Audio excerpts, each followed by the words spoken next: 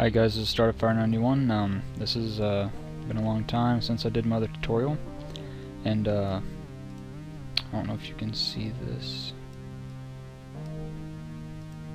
Anyway, haven't done this in a while, but I'm going to show you how to put vegetation and objects onto your map. Now, if you don't know how to get textures drawn on your map and do all this, basically get all your base layer of your map all set up, go watch my first tutorial and that'll show you how to do that.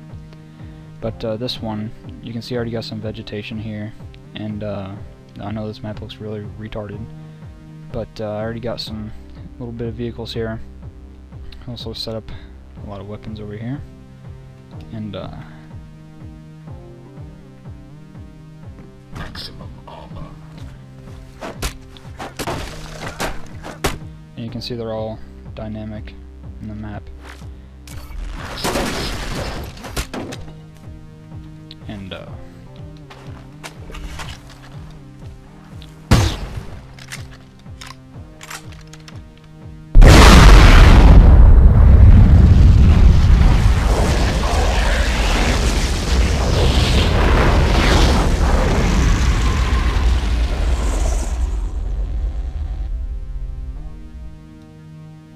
anyway, right now I'm just going to show you how to put vegetation on the map. Now to do this, I already got some right here, but I'll go get another one just to show you.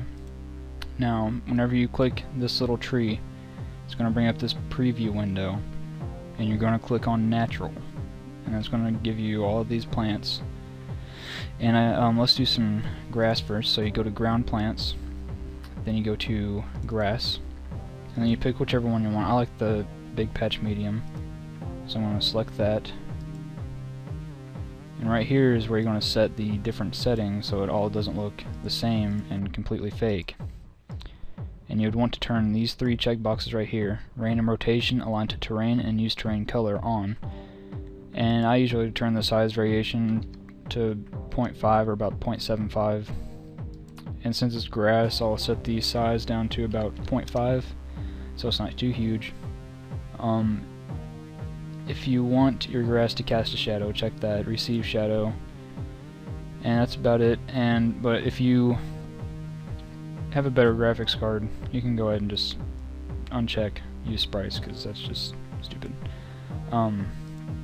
Then all you have to do is select your radius, and also say if you're doing trees and you don't want a whole bunch of trees all in one place, the density is what's going to change that. So if you set the density higher, they're going to spread out more, and that means if you spread it out enough, you'll have to move your brush radius up for it to paint just those trees by the density that you set it to. So right now we're just going to paint the grass. Very easy to do once you know what you're doing. And then we go down here, and there's grass. Maximum armor. And see, if it was still set to 1, it'd be really big. And this is only supposed to be medium-sized grass, so this is a good size, I would say. It's usually what I set it to. Then if you want trees, you do the same thing. Go to vegetation, click this little tree, the preview button, then click on natural, then go to trees. Then depending on which tree you want, with these trees right here that I got in the background, I selected river tree. So I'll get a different type of tree that I don't have in there. And basically you do the same thing here, except if you want a little bit of difference on the tree size, like I got some pretty huge trees down here, don't judge on how stupid it looks. Just, you see the difference in the sizes of the trees. And it's all the same tree, the same file too, so, but they all look different. So you might want to turn the size variation maybe up to 1.5, and you can leave the size where it's at. And then check these if you want to. And the use terrain color just makes it to where whatever your ground color is, then it's going to match that better. Because it would look dumb if you had really dark green grass but really light trees, and it just mismatch and not look that good. Alright, I want to turn the density up on this a little bit, 10. Let's go back up here, paint objects, I want to make sure that's selected. And there you go. You got some trees. And they don't all look the same. That random rotation helps a lot too, because it's all randomly rotated, and the size variation just makes it all look different. You couldn't even tell. You know, whenever you're playing through the campaign, there's the same trees everywhere. They're just rotated differently and they look the same. Here, I'll show you what they look like if they're not rotated.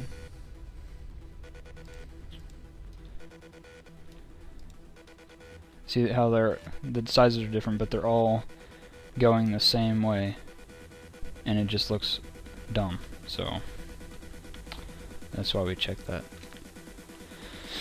So that's how you put vegetation on your map. Now I'll show you how to put, say, a house on your map, or any entity on your map, which is in this archetype entity section. And normally, if you haven't did this yet, you won't have anything right here like I do. So what you're going to do to get all those in there, and it takes some time, it's not ridiculous though. You go into database view, you just right click right there where it says it, view, database view, and then it'll bring you to this. Then you select the folder, and there's all your XML files, and that's all of these. So you go through there, click one, click open, and since I already do, it's going to say I already have it. So, but you just click one, click open, and you go through every single one of these, and then once you're done, you go back to perspective view, which is the view that we were just in. Then you click on archetype entity, and then they'll all be here. And for a building, you just go to buildings. Then for this, I know these work pretty well, so I'm going to drag this village house right onto the map. And you're going to notice it's not touching the ground.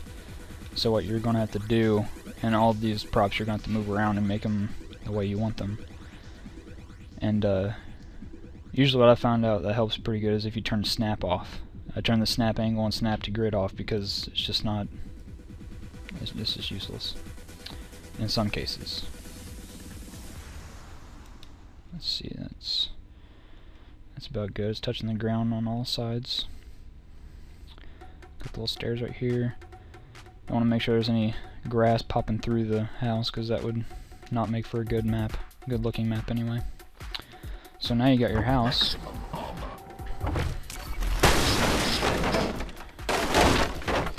As you can see, they're already dynamic by default. And you can click this little tool right here to rotate it, make it turn it whichever way you want to. And you do the same with the vehicles too. They're in there in the archetype entity section. Down here, and you can do multiplayer vehicles. So if you played the multiplayer and you saw some vehicles on there, they're right from here. Or that's not the right menu. Go to vehicles, and it's sorted out by air, land, and sea.